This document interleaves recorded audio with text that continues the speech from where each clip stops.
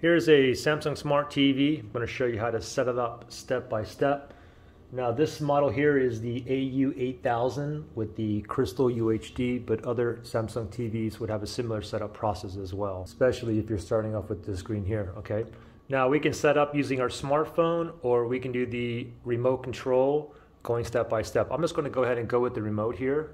So I'm going to move over to the right, remote control. I'm going to click on OK on the remote here.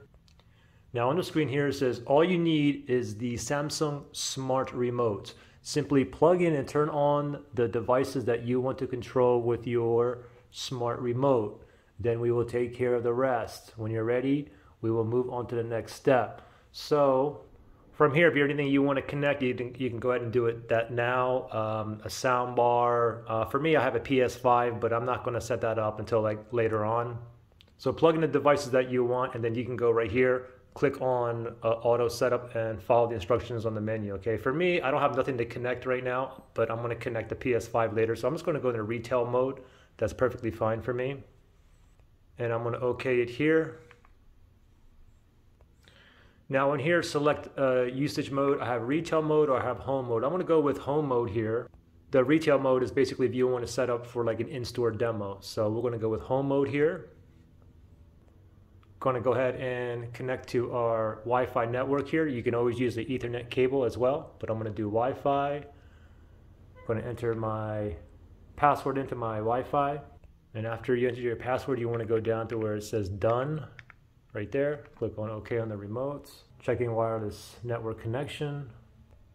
Success. I guess that was the right password.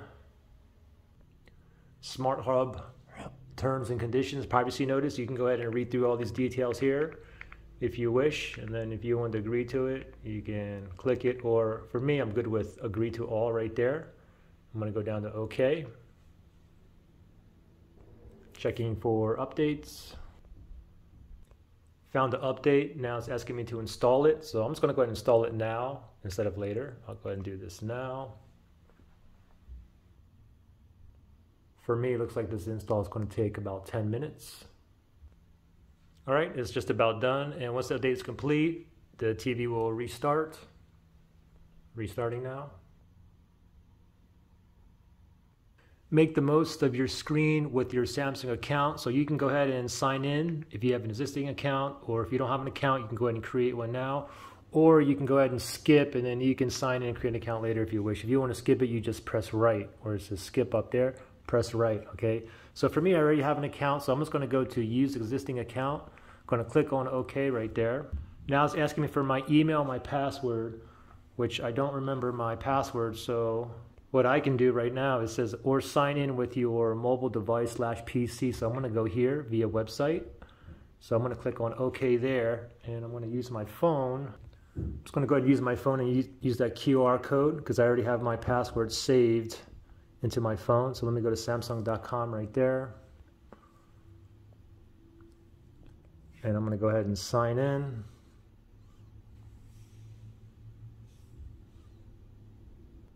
I'm signing in now. Okay, it says signed in.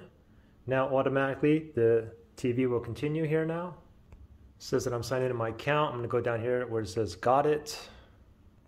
Keep everything that matters. Save your settings and easily restore them when you reset, factory reset, or buy a new model. So if you want to back up, so then all your information is saved. And so if you do a factory reset, or if you buy a new model, you'll be able to keep all your saved data. Okay, so that's up to you. Okay, you can go ahead and back up data, or if you don't want to, you can just go to skip. It's up to you. Okay, for me, I'm fine with backing up data. And I'm going to go down here and click on backup. Find your service provider, enter your location to find your service provider and set up faster. So what you can do is you can put your zip code in, or if you want to skip it, you can just go ahead and skip it. Just press on the right. Okay, I'm going to go ahead and enter my zip code. And here's my zip code here. And now as soon as you put your zip code in, just go where it says done right there. Click on OK. And then from here, I'm going to go ahead and go with next. Use your voice to get what you want, and you can go ahead and select. You got Bixby, Amazon Alexa, and Google Assistant. You can do that now, or you can do it later, or you can just choose later and never do it. Okay, for me, I'm just going to go with later. discover a faster way to link your apps. Select your favorite services below, and I only have two, Amazon Prime or Hulu. Then simply sign up or sign in using your mobile device or PC, okay? Now I do have Amazon Prime, but for me, I'm just gonna go ahead and sign in later on, okay? So for me, I'm just gonna go ahead and skip this for now. I have other apps that I wanna download as well. And then you get a little thing up there that says choose the apps that you would like. I mean, for me, I'm fine with everything just like this down here. I'm just gonna go ahead and click on save. You are all set. Let's start watching TV. Okay, so for me, I'm all set up. Now I just have to sign in some of my apps. Like I have subscription apps, like I use like Netflix. I'm gonna have to click on and sign in, Amazon Prime Video. If you wanna download apps that's not currently on here, what you can do is just move all the way over to the left. Right there where it says apps. Click on OK.